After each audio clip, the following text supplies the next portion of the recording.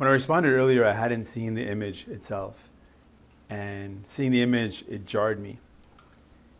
And I wasn't sure if I wanted to come out and give a statement, but I got a message from a friend.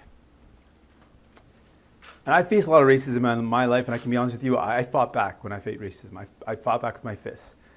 But there's a lot of people that weren't able to do that. One of my friends told me how he wasn't able to do that.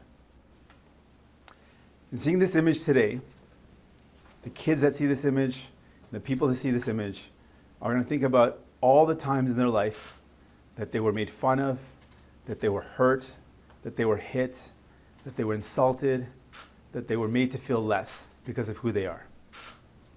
And I want to talk to those people right now. I want to talk to all the kids out there, all the folks that live this and now are grown up and are still feeling the pain of racism.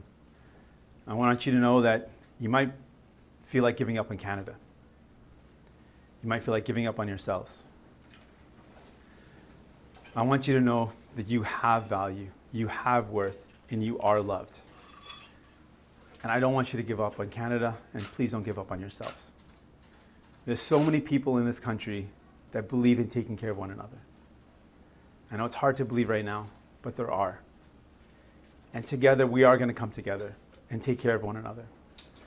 So seeing this image is going to be hard for a lot of people. It's going to bring up a lot of pain.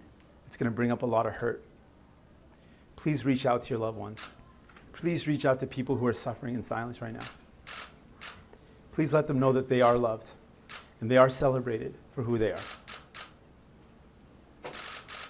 When I was growing up, I fought racists. I dealt with them myself and I fought back. But I got a message from a friend who reminded me that there's a lot of people out there that couldn't do that. They couldn't fight back. They didn't have the ability to do that.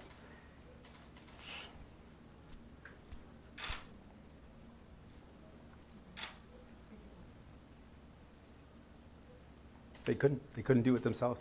And I think that it's going to hurt to see this. It's going to hurt them a lot. The Prime Minister has apologized. He said he didn't think it was racist at the time. He realizes now that it is.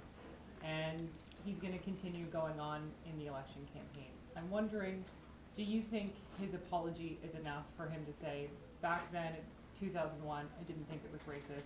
Now I realize I've made a mistake?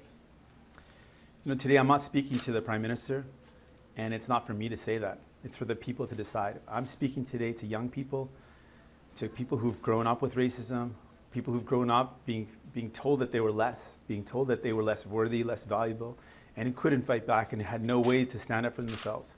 I'm speaking to them, and I want them to know that you are valued, you are loved, you have worth, and please don't let this make you give up on yourself or give up on Canada, because we live in a beautiful place.